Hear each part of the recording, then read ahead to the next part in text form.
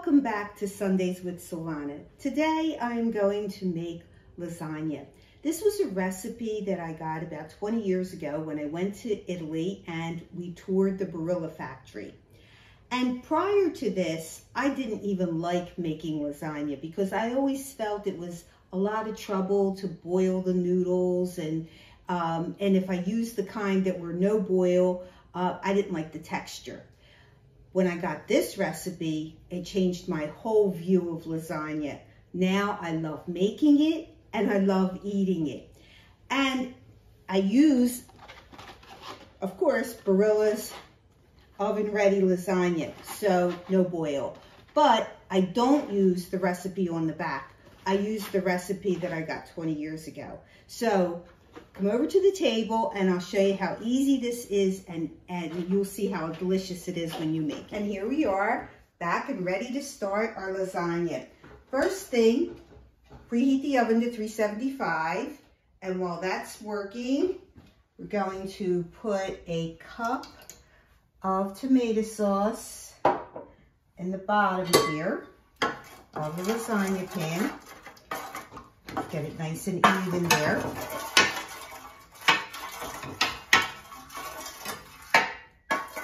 Good. And then we're going to layer 4 of these no boil lasagna sheets, and they will overlap a little bit, and that's absolutely fine. There you have it.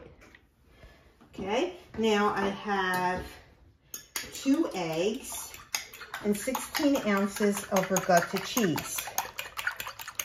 So I'm just going to beat the eggs very quickly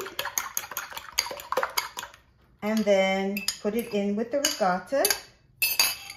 And then I'm going to put half a cup of Romano cheese, which I grated myself. Here it is. And then we're going to mix this mixture up. So we have the ricotta cheese here, 2 eggs, and also 2 cups of mozzarella cheese, all mixed in. And this will be layered in. And now I'm going to put some of the mozzarella on top of that, actually a cup. Just sprinkle that over. This is just whole milk mozzarella that I just chopped up myself. And you always want to get that cheese that you just shred yourself or chop up yourself, because if you get it already shredded, there's more ingredients than just cheese, and it doesn't melt as well. Okay, and then we'll follow with a cup of tomato sauce. Again, just put that right on top there.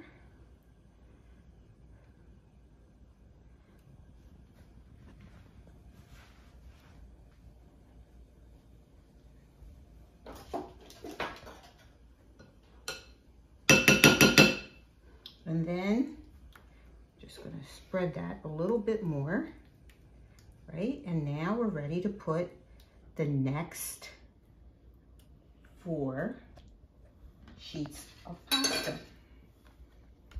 So see, it's just a matter of having all of your ingredients ready and then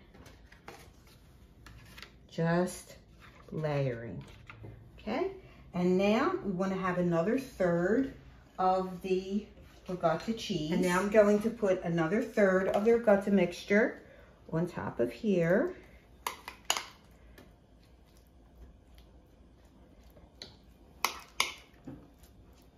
Just need a little bit more.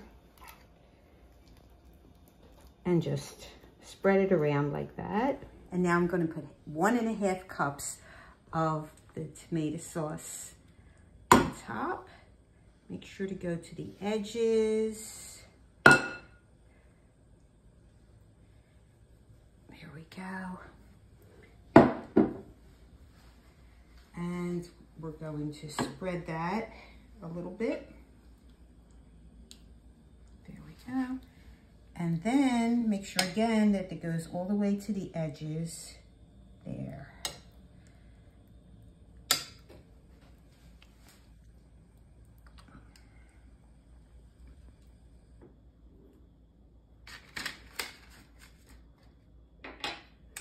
And now, 4 more lasagna noodles overlapping, and the rest of the ricotta mixture. And now I'm going to put the remaining cup of sauce here. Again, go to the edges, spread it out. There we go.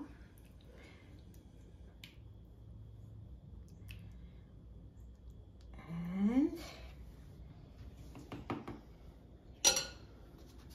then I'm going to put the last of the noodles and a little bit more of the sauce that's left. You use your judgment as long as it's all covered. And now I'm going to put the last of the mozzarella. I like to slice the mozzarella like this, so it makes a pretty presentation when I take it out. There we go. So now we're ready to put it in the oven, and this will bake for 50 to 60 minutes. And when it comes out, you'll let it rest. This is my grandchildren's favorite meal, and it is also good the next day for lunch. It's a winner.